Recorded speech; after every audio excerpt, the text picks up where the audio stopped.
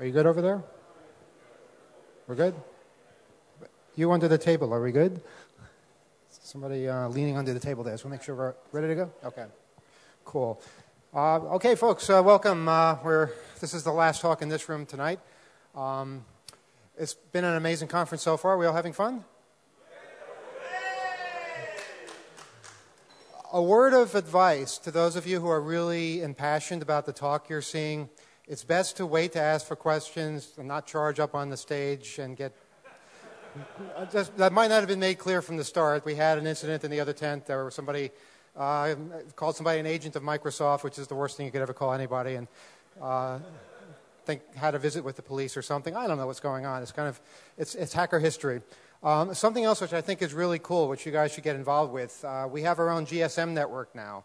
What you do is just turn on your phone, scan for networks, look for a network called number 42, and you'll get a text message telling you how to register online, and then you can call people at the conference with their 5-digit extension at no cost.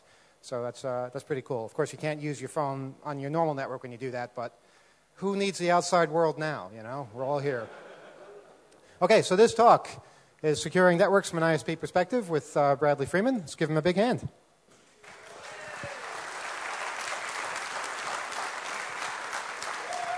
Thank you. All right, I'm going to split the talk down into 4 sections. We're pretty unique as an ISP because we're a non-commercial ISP. So a bit about JANET and our network would be useful. Going to go through about JANET and JANET CSIRT and what we do, some of the tools we have internally for detecting network abuse, and I'm going to go through some of the common incidents we have to deal with. Right, if you're not familiar with JANET, we're the UK's research and education network, which is really important to note. So we're non-profit. We don't operate our network to make money.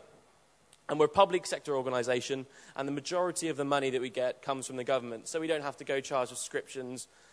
So essentially, we're non-commercial, and that's the most important thing, and that will differentiate us totally from the talk you heard earlier by Scott, because although Access for All are a really good ISP, they do, at the end of the day, try to make money. We don't try and do that. Because we're in the UK, we're directed by, we're bound by UK law, and the biggest bits of UK law we're bound by are the Data Protection Act, which states who we can, and in most cases can't, share data with, which is a good thing, and the Regulation of Investigatory Powers Act, RIPA. This is when a variety of government organisations can come to us and say, I'd like to know the person who is using this IP address at this time. Sometimes they can ask us for the data from years and years ago. We don't actually have that data, because we try to keep as little data about our users as possible.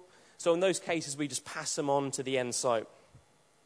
Also, because we don't try to make money, we've got a pretty security favorable AUP.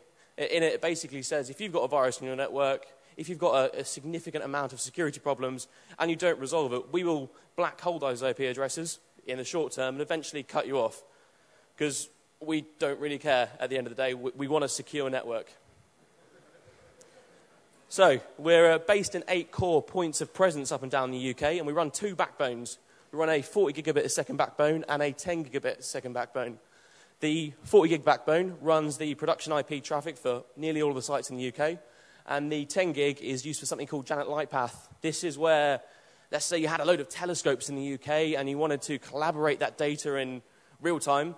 That would require anything from between 1 and 10 gigabits of a dedicated point-to-point connection.